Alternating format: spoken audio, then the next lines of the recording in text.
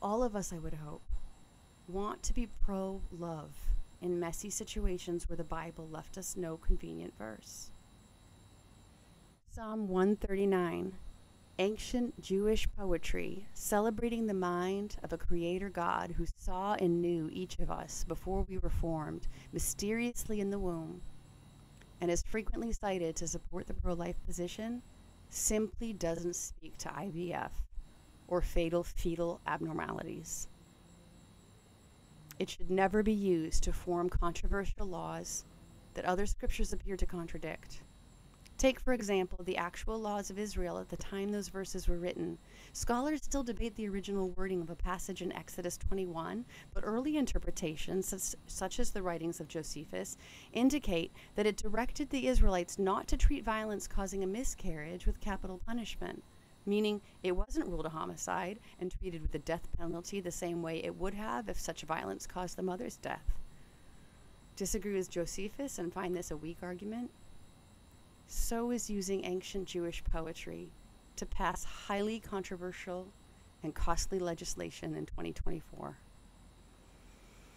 If we conceded these points, we could solve an argument so visceral and so nasty that the social media frenzy around it is psychologically scarring to grown women simply wishing for the right to bear children. The right to bear in love and medical wisdom during a season that significantly heightens our own mortality risks. Can we allow doctors to have a voice in forming laws around life-giving medical procedures and the ones so horribly necessary when it's only possible to save one, not two?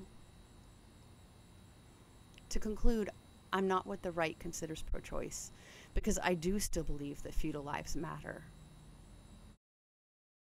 But I will never again call myself pro-life because I dare to claim that the lives of their mamas matter more. Say what you will, every God-fearing father, husband, fiance, or boyfriend in the country will cry out to God with the same request when they see the woman they fell in love with on an operating table, even if she might be willing to sacrifice herself for the little soul trying to make its way into her arms. I'm not asking you to give up your values. I'm simply asking you to consider that the fall of Roe versus Wade put more women's lives at risk than we ever dreamed it would. I would be one of them if Project 2025 succeeds in pulling mifepristone from the market during my final childbearing years. You'll never know what that's like until an ultrasound reveals the embryo inside of you isn't growing correctly, and at any moment, possibly when you're driving down the freeway, your body may begin to hemorrhage the loss. I'm not asking you to take any side or agree to any ban or permit for abortion at any particular age of gestation, at least not today. I'm simply asking you to begin a shift by calling yourself pro-love and inviting discussion with people who have very different lives than your own.